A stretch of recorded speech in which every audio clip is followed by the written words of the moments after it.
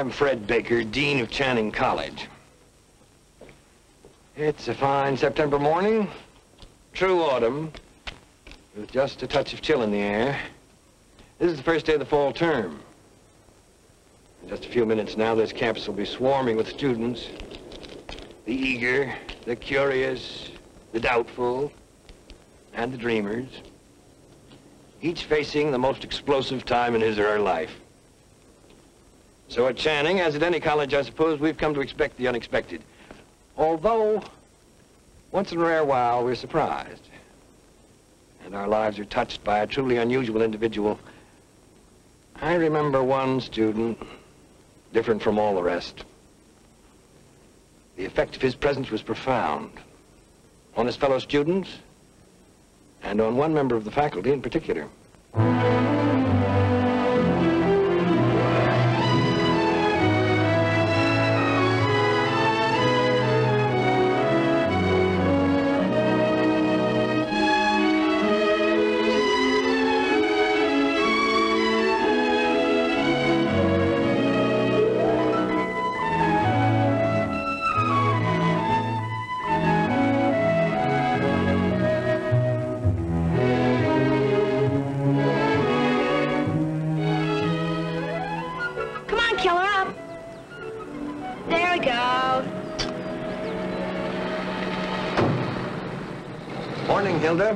Oh, good morning, Dean Baker. You know our athletic director, Mr. Allison. Hi, Hilda. Hello, Mr. Allison. Mr. Hal, Dean Baker's here. He'll be right down. Have a nice summer? Oh, yes. And you? Very bad sunburn, very few fish. Don't forget to take your walk. 8 blocks, and no cheating. Yes, sir. And don't forget to get those calcium pills refilled while you're out. Oh, and my gown and cap for the convocation. Oh, where, oh, where? While I'm doing all that walking, if I should happen to pass a little tiny house about the size of an orange crate with a for sale sign on it, cost $200 all told. I don't want a house yet. Joe. I just want to feel a little more secure. Our distinguished dean giving you free bus service to and from school. Now, how secure can you be? I still expect the roof to fall in. It's too good to be true. When does the phone ring? When does one of those alumni big shots drop in with a funny look on his face? Stop it. Stop acting as though you were guilty. Guilt or innocence has nothing to do with it. Oh, darling. Just a few more months. Okay?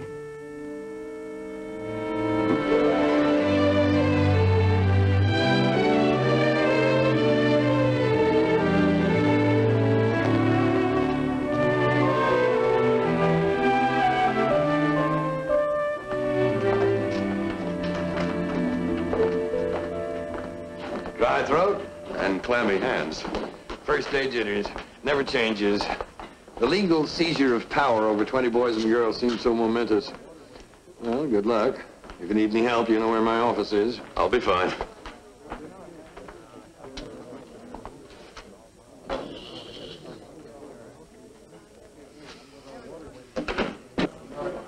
Good morning. My name is Howe.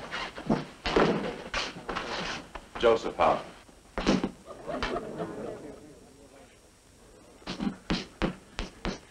My office is in room 412 at Morgan Hall. I'll be available at 4 p.m. every weekday, starting next Monday, in case any of you want to see me. During this course, we will discuss modern plays. I will not lecture. We will exchange opinions freely. However, you will soon discover that my opinion is worth much more than anybody else's.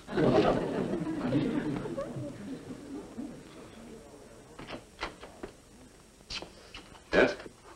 Is this the meeting place of Literature 1C, the section instructed by Dr. Joseph Howe? I am Turtan, Ferdinand R., reporting at the direction of the head of the English department.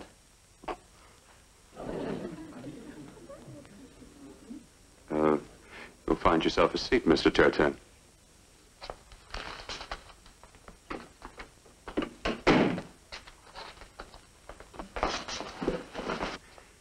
Your first assignment is traditional, I'm afraid, and should bring a traditional groan. After giving the matter a few minutes' thought, I want each of you to speak extemporaneously on the subject. Who am I, and why have I come to Channing College? You mean right off the top of our heads? You may write down some notes.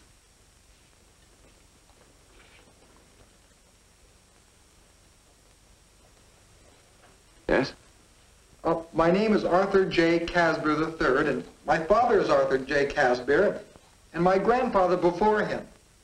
My mother's name is Nina Wimble Casbeer, and both of my parents are college graduates. My father is in insurance, and I was born in Indianapolis 18 years ago, and we still live there. Well, I suppose in a sense that technically answers who am I, Mr. Casbeer. Yes, Mr. Tertan. Well, Dr. Howe,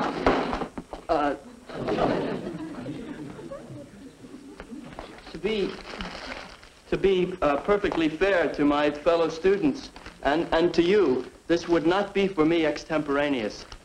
Oh, you mean you'd heard we always gave the same subject? Well, it doesn't matter. Well, I mean, who am I is, of course, a mystery on a metaphysical level. However, I've given much rationalization to the subject. In the depths of night, when the gift of sleep is denied and there is no comfort from any other earthly being, hasn't each of us caught a glimpse of self and trembled at what we saw? Like, wow.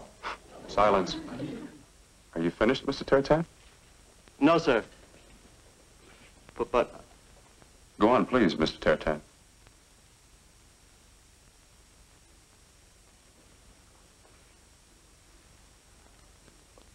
who am I? Is a question which from time long immemorable out of mind has bedeviled the inner man. Out of the starry depths of heaven hurtles the spear of query, who am I? One must answer before the spear pierces the skull and drives one mad. I think, therefore, I am. But who am I? Tertan I am. But what is Tertan? Of this time, of that place, of some parentage? What does it matter?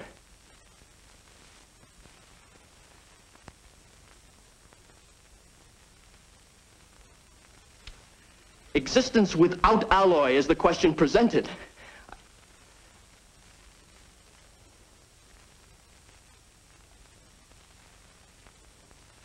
Right.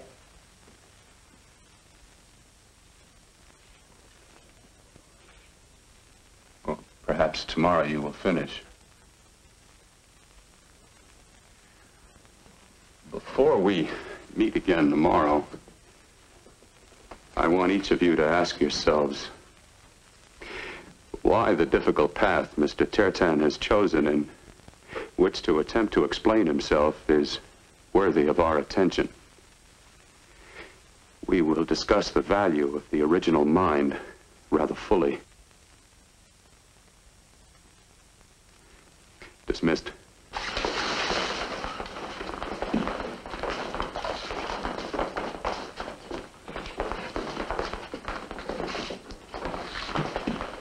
Better get on to your next class, Mr. Tertan.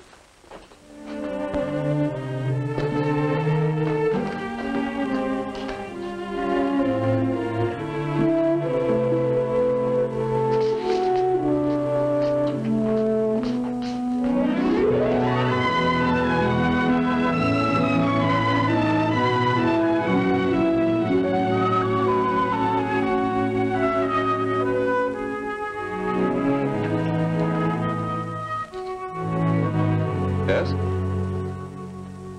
May I speak? Of course. I've been impressed with you, sir, as a professor. Very few professors are free souls. Kant, Hegel, Nietzsche. In my opinion, you are in this category. I am not a professor, I'm an instructor. I use the term in the French sense. Generically, a teacher. You also are a man of letters. I was in the library doing research on an essay on Schopenhauer. I came across a card with your name on it. I didn't know that you were an author, sir. It's been a fairly well-kept secret. When was the last time anyone took it out of the library? Good Lord. You're first in 5 years. What does that matter? It is the inevitable fate to be forgotten. Certainly a man does not write merely to be remembered. I myself am a writer. A man of letters like yourself. Have you written much? A defense of religious optimism against the pessimism of Hegel. An essay combating materialism. Fictional works, 2 novels. Mr. Tertan, how old are you? Is that of any significance in our relationship, sir? No, certainly not. Would you like me to read anything? I would be honored, sir. I have a few of my things right here.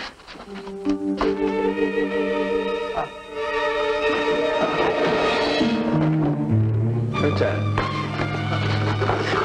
What's the matter? I tripped!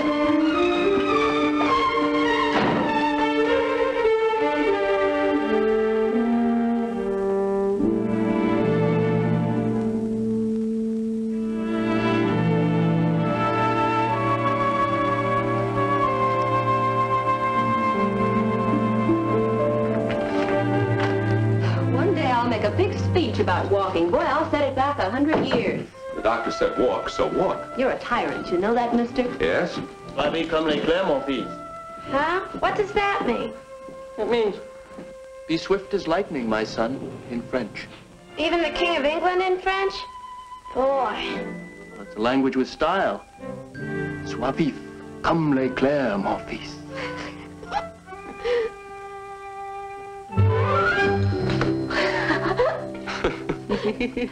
Hi. Mama's not home, but she said to raid the icebox if you like. Oh, Mary, this is Mr. Tertan, one of my students. Hello. Dr. Howe, I left my briefcase in your office. I thought perhaps you'd brought it home with you. Oh, what's going on here, huh? Memorable and historic deaths. We take turns. That was the execution of Charles I. You missed my marvelous Cleopatra with horrible poisonous snakes. And a final cigarette. A final cigarette for Cleopatra? An anachronism, but what can one do? The child insists a brave person must be given a cigarette before dying. An act of piety, I suppose. Yeah, but Cleopatra... Even Joan of Arc. She has an absolute fixation on the subject. What about you and your French? He does all the dying speeches in French, even Nathan Hale. And boy, is that ridiculous. Why is that ridiculous? That's no more ridiculous than your final cigarette. The heck it isn't.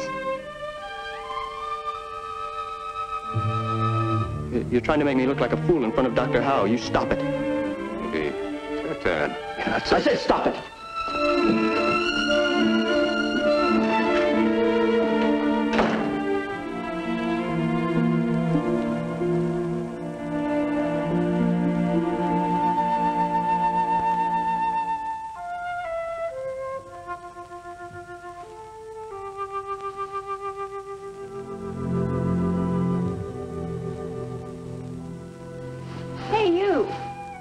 What time it is? He's absolutely unbelievable. Who? That boy, Tertan. He invents words that don't exist. He drops little chunks of incorrect Latin here and there. His punctuation and grammar have to be seen to be believed, but the boy's mind is a miracle. Frankly, the poor kid gave me the creeps. I'll do some checking on him after school tomorrow.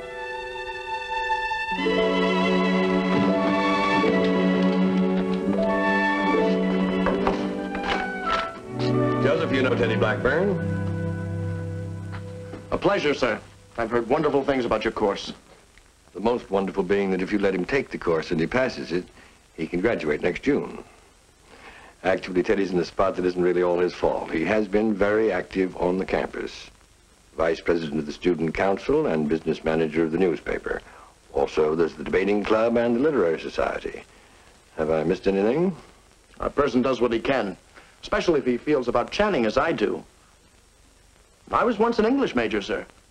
In what regiment? Well, what about it, Joseph? May he join your class? Well, there are a few extra desks. Mr. Blackburn is welcome. Thank you, sir. I wish there was some way I could express my gratitude. Maybe there is. You might speak to some of your real estate friends. See if you can get Mr. Howe a nice house near the campus. I will, sir. Blackburn, skip the real estate agents for a while. Oh, you'll tell me when, sir. I will. And Teddy, don't get the idea this is going to help your marks. Of course not, sir. In my day, fellas like Blackburn were known as BMOC, big men on the campus. Now they just call them operators. Well, now, Joseph, how long are you going to camp out in that little room? A little while yet. Joe, you're doing very well here. Everybody likes you. You'll never get away from us. You'll be retired at 65 with a ridiculous little pension and varicose veins from 35 years on your feet. Listen to me, Joe. This isn't Sedgwick College, this is Channing. Nobody's watching you, judging you. You were innocent and we know it. We also know we're very lucky to have you. Now, when are you going to relax? Pretty soon now. Good.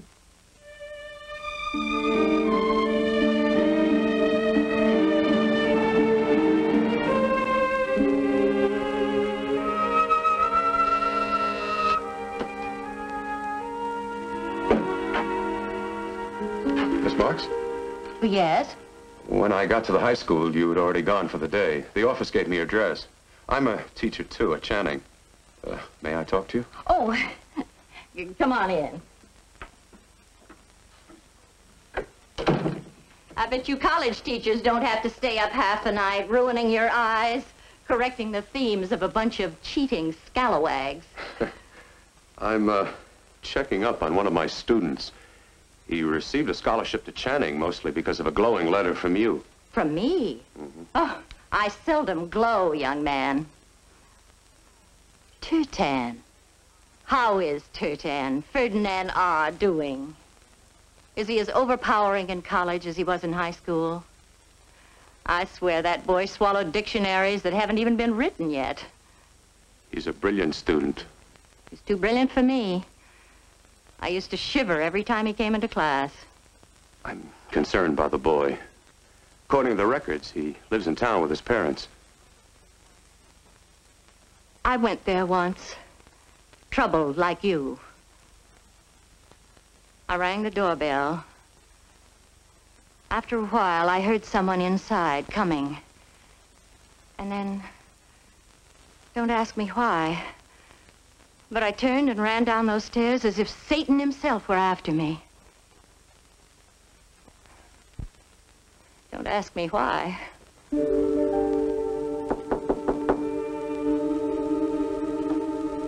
Anybody home?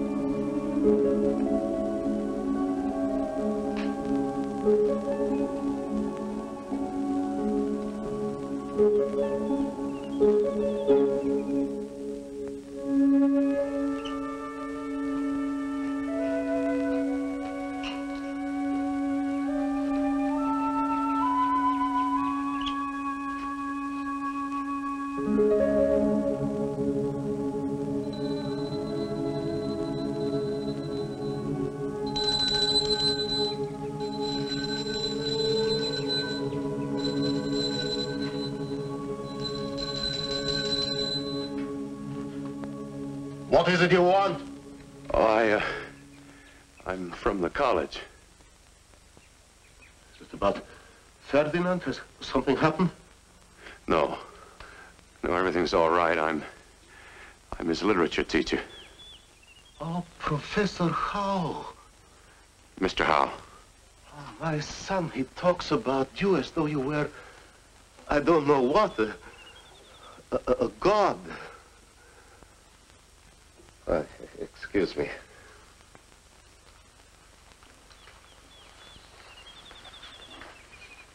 Oh, this is an honor, sir. Would you sit down, please? He's at the library. Well, is he not at the library? Sit down, sit down. Now, he could start a library of his own here, no?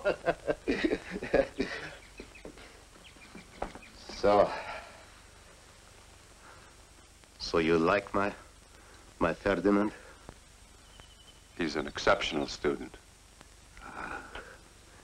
Exceptional.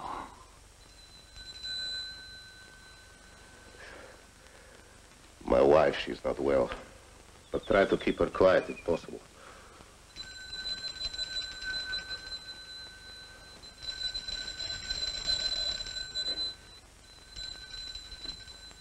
It's been ringing for quite some time. Don't let me keep you from her. It's all right, it's all right. Lisa, тише, пожалуйста. I have a suggestion.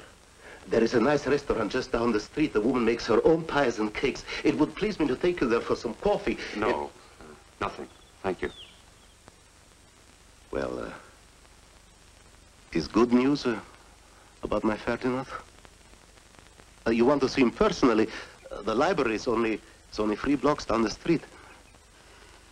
No. Wait till he hears that his famous Professor Howe has been here in our house. I'm troubled about his health. He does not eat more than that canary bird. I tell him, that is to say, my wife and I tell him that... No, I don't mean that. He seems, well, too emotional, tense. I mean, even his apparent idolatry of me, it doesn't make sense. He disturbs me. What has he done? Fits of temper. Nothing too serious. Yet...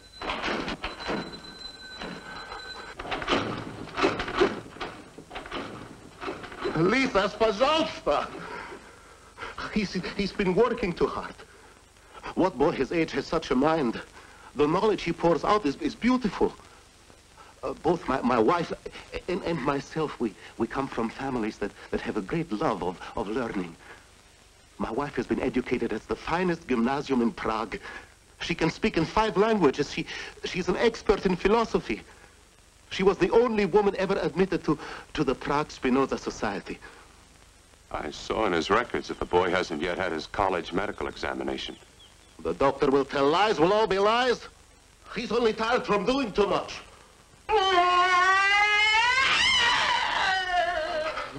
Oh, please.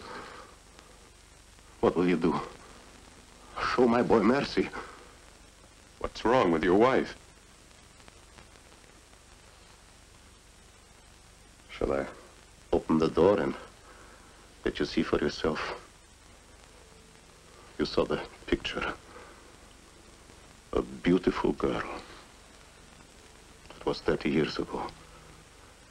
And now my Lisa, who could speak in 5 languages, could not answer you in 1.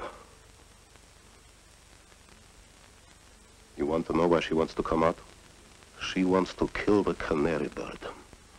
She has decided if she kills that canary bird, everything will be all right. Should she be here with the boy?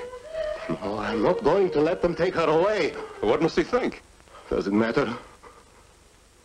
One day he will be exactly the same. Well, that's ridiculous. Mental illness is almost never inherited. Please forgive me. I have lived with this sickness.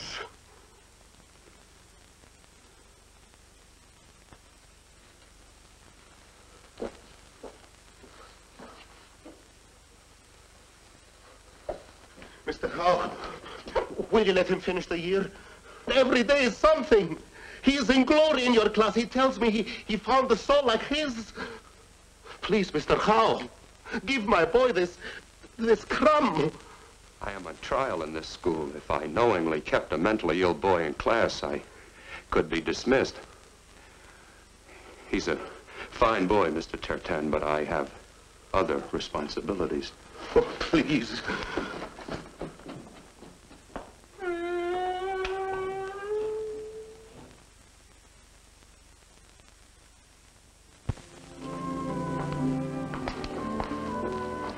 I hope you don't mind my bringing my wife along, Doctor, but she's seen the boy and is concerned about my having arranged the examination on my own away from the school. Mrs. Howe, I simply think my husband is taking on a needless burden. please sit down. He's an astonishing young man. And I'm not at all certain that he wasn't wise to our little ruse. Now, obviously, I did a great deal more testing than one would expect in a routine student physical. The boy's father was correct. He is suffering from an extremely rare type of inherited brain disease. Rather severe and progressive. How bad is he now? Well, of course, I wasn't able to do all the tests necessary, but I was able to get his mother's records from the county hospital. There's always a slim chance, but evaluating everything, there's no doubt in my mind as to the boy's condition, nor to the almost inevitable prognosis. And what should be done about it? Eventually, he'll have to be hospitalized. Could he be dangerous? Not now. But sooner or later. I'd say later rather than sooner, Mrs. Howe. It'll be obvious when it happens. My husband has no business taking even the slightest risk. Yes, I'll be free in a moment. I'll send a copy of my report to the college, all right? If you have to. Mr. Howe, I don't have to do anything but send you a bill. I'm a private doctor, consulted on a private matter. Then send the report to me personally. Joe! I'll send it along to the proper people, Mary.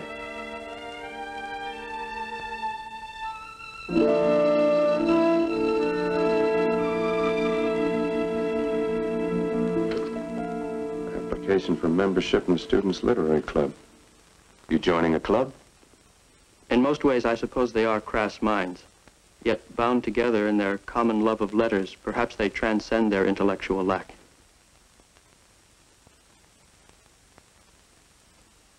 One cannot endlessly live alone, Dr. Howe.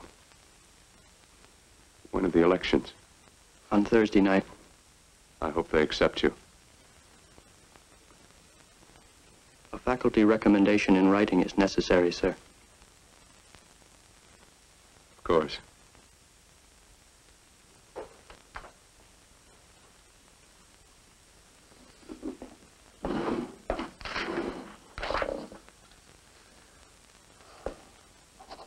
Mr. Ferdinand Tertan is marked by his profound devotion to letters and all things of the mind.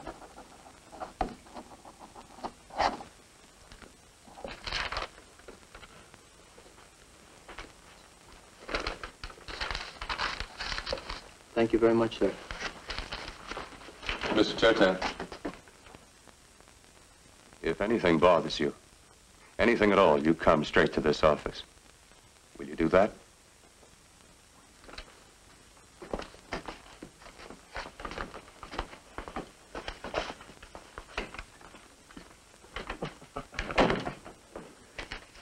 I guess it takes all kinds to make a world.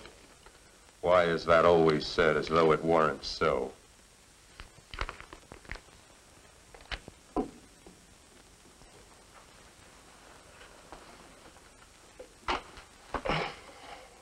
My first test, sir. What do your remarks mean? know what it says, obviously. This is very poor work. Therefore, your grade is F. You write about the cherry orchard. Here in this warm and honey-sweet land of charming dreams, we can relax and enjoy ourselves. Well, that's what I felt. Well, you can't mean that. Have you ever read the cherry orchard? You implying that I was bluffing, sir? I prefer believing that you were bluffing to believing that you really thought that Chekhov's story of frustration and jealousy, the forced sale of a home, the end of an era, this is warm and honey sweet. See what you wrote about Shaw.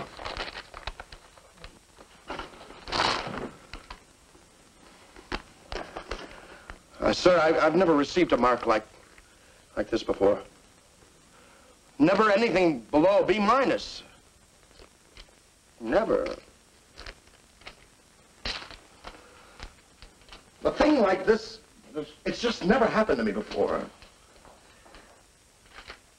You're right, of course, sir. I haven't properly studied it. All my outside student activities, well, even in class, it's so difficult to concentrate when someone like that fool Turton dominates every session.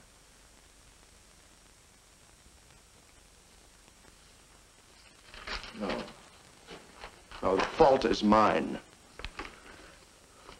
I accept full blame. Well, let's just set it down to lack of preparation. You know how it is, sir. People know you're willing to help out. The phone never stops ringing. Well, then I suggest you take the phone off the hook and do some boning up. Now, we'll forget about this test and see how you make out the rest of the term. Thank you, sir. I couldn't ask for anything more. You're very kind. Good afternoon, Mr. Blackburn.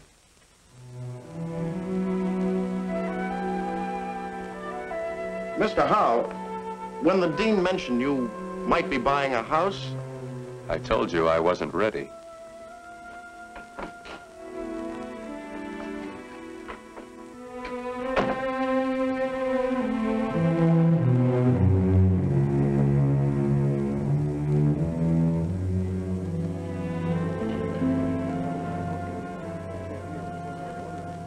You want some? Oh, no. Thank you. Why do they call the others in ahead of you? Perhaps it's some sort of tribal custom. I don't know. Why haven't they called you? Oh, I'm not up for membership. I'm just waiting for my boyfriend.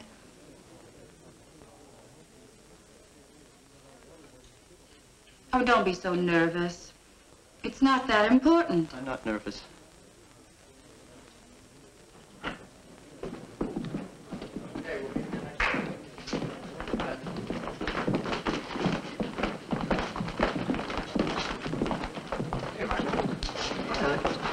see you later, bud. Yeah, What about me? Well, tried, old man. I can't fight City Hall.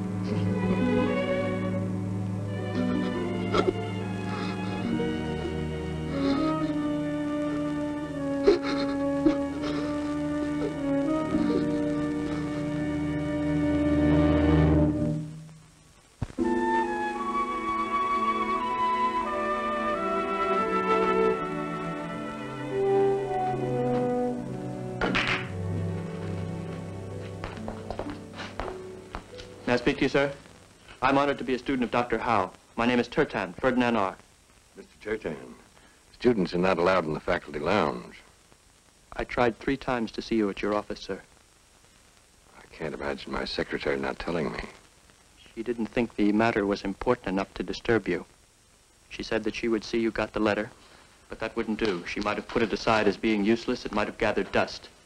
The letter had to reach you. I regret violating the rules of this room, but I had no other choice.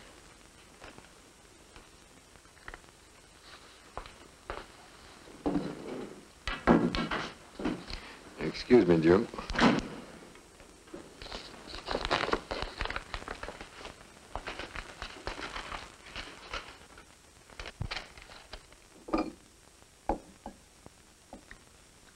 Joe.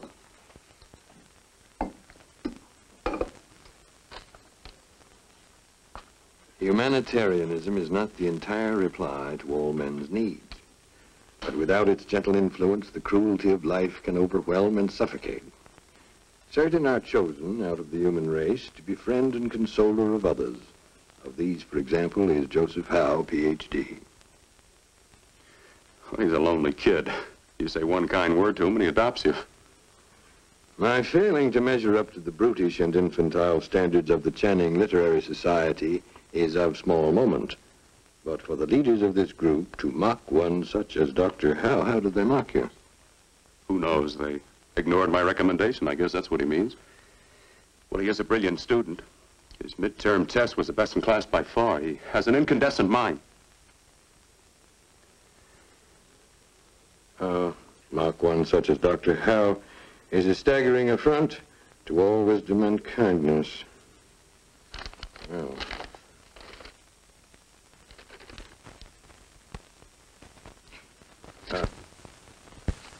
you see the boy in class every day. It does seem a little erratic, almost bizarre bursting in here like this. What about the boy, are you, Joe? What do you mean? Just what I said. The boy doesn't trouble you, does he? No, of course not. All right, Joe.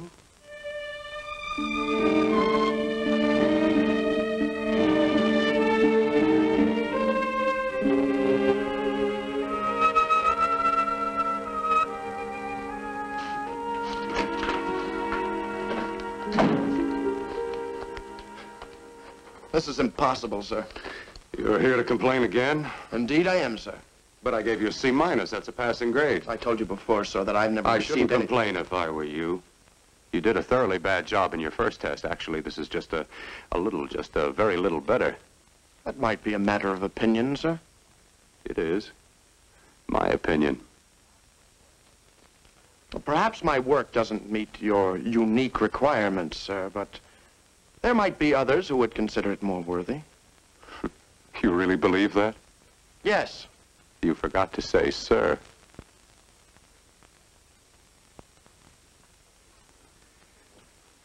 Now, who might find it more worthy? For example.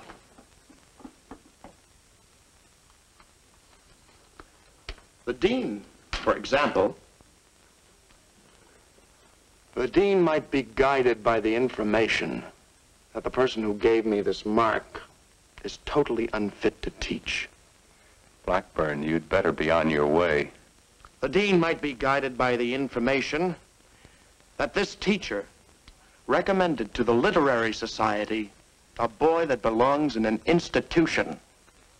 That he protects this boy day after day, though his presence in class endangers everyone else. The dean might wonder, as the students wonder, why this teacher goes to such lengths to protect this student. No, the dean shouldn't be too surprised. This isn't the first time that this particular teacher got involved with such a student.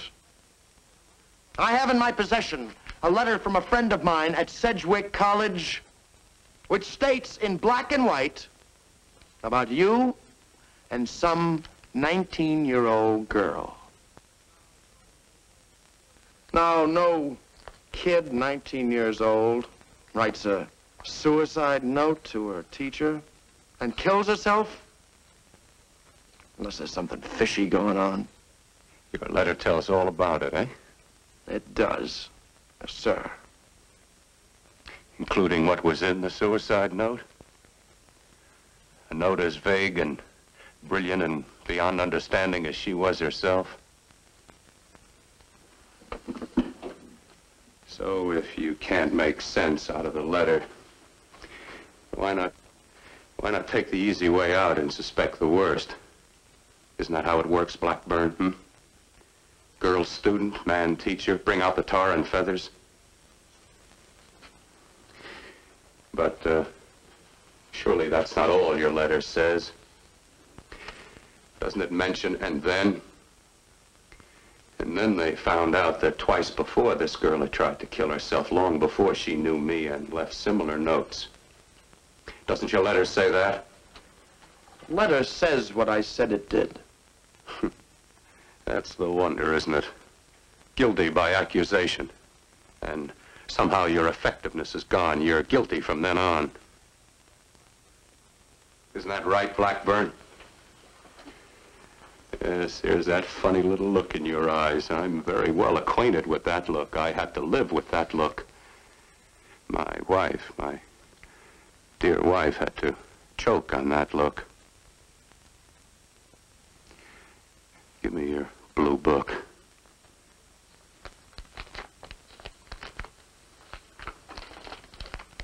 Here you are, sir.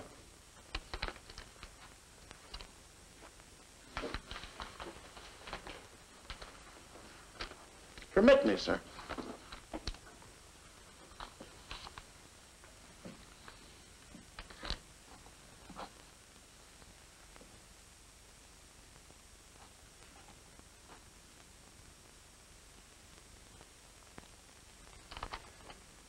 Now, you take this paper to the dean and tell him that considering all your arguments, I lowered the grade.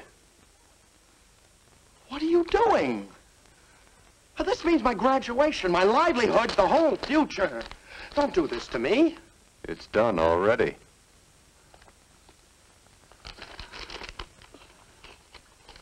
Sir, I spoke rashly, hastily. I had no intention, no real intention of going to the dean. It rests with you entirely, sir. I hope you will restore the original mark, the C-. The letter did say the charges were all lies. It was just as you said. Here, sir, read it yourself. F is the grade you deserve, and it stands. Actually, your second paper wasn't any better, it was worse. Do you want me to get on my knees to you, sir? I will. I will, sir, on my knees. On my knees, sir. Now get off your knees, take your paper, and get out. I must graduate. My entire life is at stake. You still have the rest of the term to get a passing grade? I won't pass. Now you're against me. No matter what I do, you'll fail me. Oh, you're wrong, Blackburn. I'll pass you no matter what you do. And that includes going to the dean or not, as you wish. Do you know why? I owe it to this college to pass you. I owe it to this college to be rid of you. Now get out of here.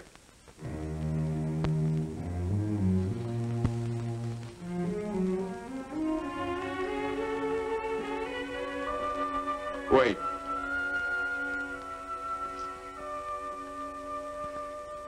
You have a certain jungle agility that may take you far, Blackburn, but let us share a secret, you and I. Turtan will never make $1, or vote, or own a house. His name will never be in the class book. Poor devil, he won't even make the telephone directory. But that poor sick boy is worth 10 of you.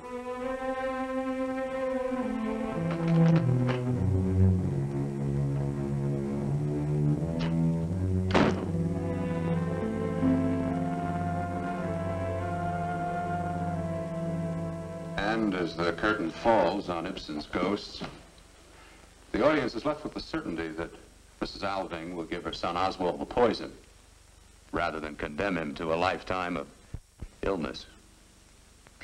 Now, what would you say Mr. Ibsen was trying to tell us? What was his principal theme? Mr. Casby? Well, Mr. Ibsen says it right here in black and white, that Oswald's insanity was the tragedy of heredity. The sins of the fathers are visited on their children. Miss Killen? I think it's more than that. I think Ibsen is attacking men such as Pastor Manders. Why did he make poor Mrs. Alvin go back to her husband and always hide the truth? It's like feudalism. It's primitive. Mr. Haskell? Oh, I go along with Casper. If his father hadn't been such a wolf and got sick, his son Oswald would have been okay. But that's not the point. Mr. Tertan? What is the point? I believe Ibsen implies a more obscure but more noble morality than placing the blame on the father. The preordained is the preordained. One cannot rebel against the universe. To me, what Ibsen says is, no matter what the circumstances, one must be careful not to kill the joie de vivre, the joy of living in another human being. Boy, oh boy, here we go again. Silence. I think that Mr. Tertan has managed to avoid the obvious, the easy way to think, to reach the heart of the matter, as we have often seen him do. Go on, please, Mr. Tertan.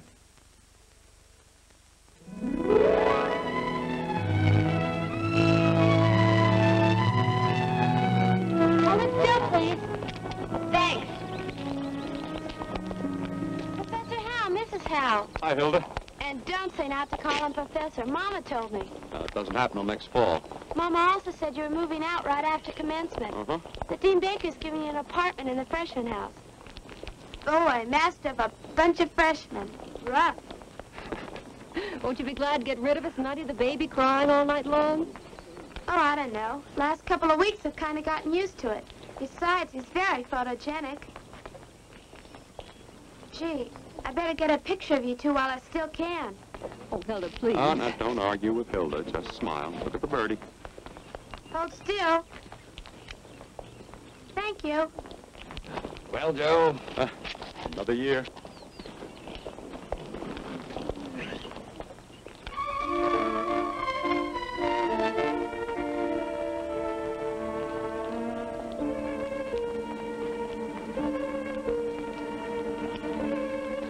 The clothes in the picture. the what?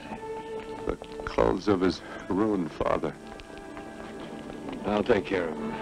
Please, let Joseph handle it. Do you want to, Joe?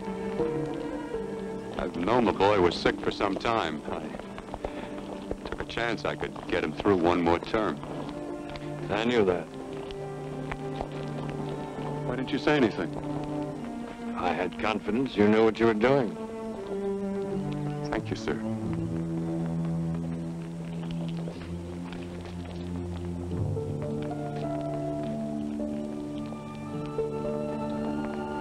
Tertan?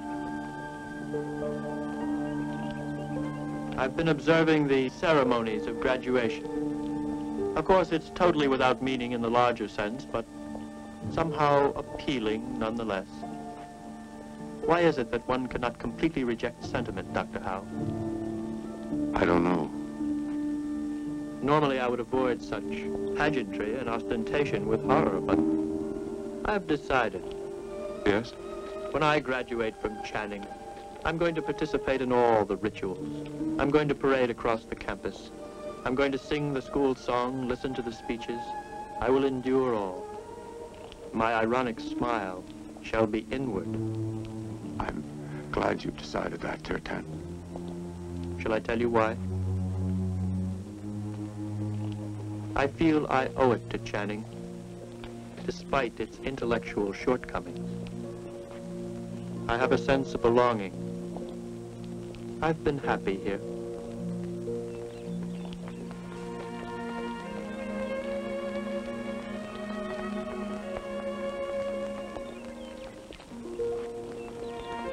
So it's goodbye to Tertan.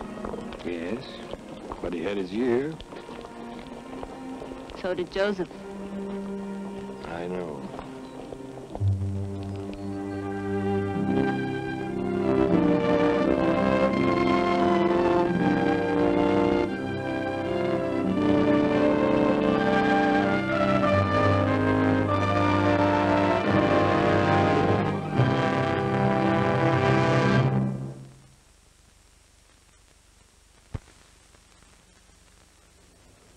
student with a truly insoluble problem is, thank heaven, a rarity at Channing.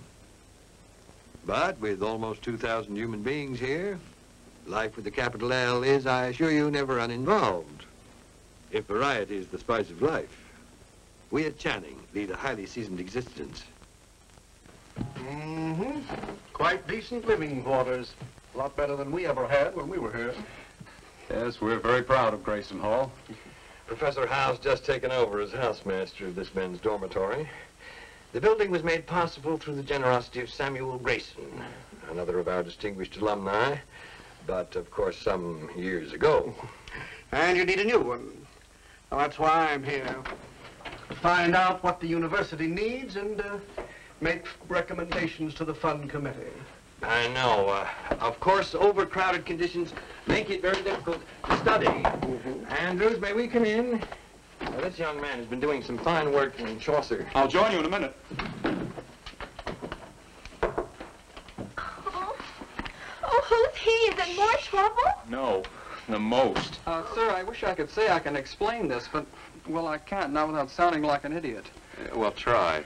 And do give me the short version, please, since Dean Baker and one of the most august members of our Alumni Fund Committee is due in about 8 seconds. Oh. Well, sir, it's like this. You see, Sir, it's simple. I bet $10 that I could smuggle Billy in and out of Grayson Hall with nobody being the wiser. Well, you won half the bet. the wrong half. Here they come. Jump, you get straight. Hey, let me think. Of course, jumping would be one solution. What are we going to do now, sir? Open the door, Mr. Rogers, and keep your fingers crossed. Yes, we have our lighter moments. But like the weather here at Channing, they often give way to stormier periods. And as the custodian of the emotional climate on campus, I often find myself drawn into more serious matters.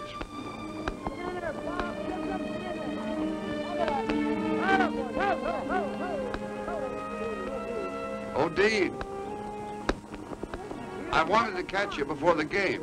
Well, you barely did, Judd. I think we're ready to start. Why aren't you warming up? I don't know what makes you father so confident. You never win. I often think you just come to these homecomings to bolster your son's morale. Not this year, something less pleasurable.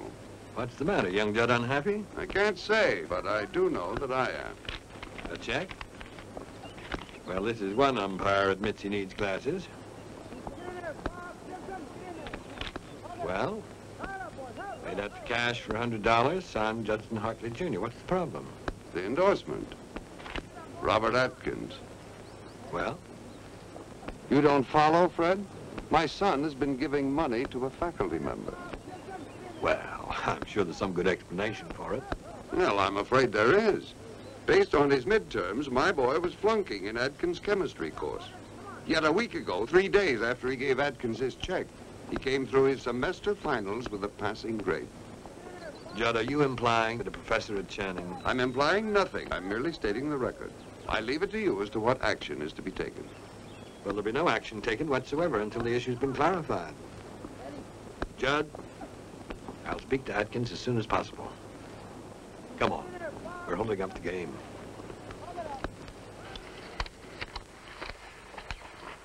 And the father brought this to your attention. What else did he bring? Charges of bribery? Those are your words, Bob. No one else's. They're his, aren't they? Isn't that why you're here, to ask me to refute the accusation of a man who's being destroyed because his only son won't fit into the mold that he set for him?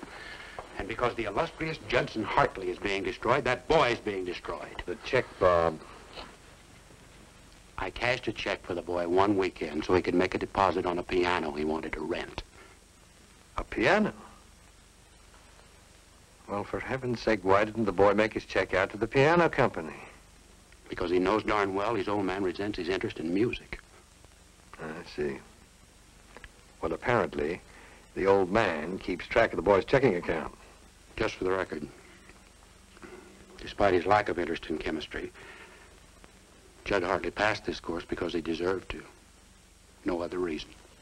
That's good enough for me, Bob. Thanks for clearing the air. Thank you. Oh, about the boy, where do we go with him from here? Fine Arts Department, or do we still try to shape him into an unwilling chemistry major? I'm not sure. But I do know he won't be destroyed. Not as long as he's on this campus. Well, his father's going to take the position it's none of our business. Probably so. But to a great extent, it is our business. In fact, if we're not willing to stick our necks out when the situation demands it, we have no business at all being here. To paraphrase the philosopher Descartes, there are problems and there are problems. And always more than enough to go around. Which explains why Joe Howe's day can get as complicated as mine. Dr. Howe? Oh, hello, Ellen. Well, it's after 5. Now, why aren't you back at the dorm preening for the big dance? I'm sure my wife's been at the beauty parlor for at least 4 hours. Well, I'm afraid I'm not going. Oh? Well, between you, me, and the lamppost, I wish I didn't have to go either. But an inattentive chaperone is a must at these occasions. Well, I'll see you in class. Not after next Wednesday. Well, that's what I was waiting out here to tell you. For over an hour now. I didn't want you to think it had anything to do with your teaching ability. I mean, I know how personally you take your work. Well, you're darn right I do. And I'm not about to lose one of my best students without a good reason. Really, Dr. Howe, it isn't necessary for Any of us to be able to strike sparks with a student, to stimulate the kind of creative thinking you've brought into my class? Oh, no, I'm not about to let you go. Well, that is, not unless you've fallen in love with some Yale man and he's about to steal you off into the wilds of New Haven. Oh, Dr. Howe, please. Well, what is it then? Trouble with your family? You'd qualify for a scholarship on my recommendation alone. Ellen? Why don't you let me help you? You misunderstood, Dr. Howe. I'm not leaving Channing. It's just your class. But why? Because these sparks you were talking about, well, I feel them too. But not as you intend. The college is 1,000 time bombs. And we of the faculty, human beings with, alas, every human frailty, can hear the ticking every day of our lives.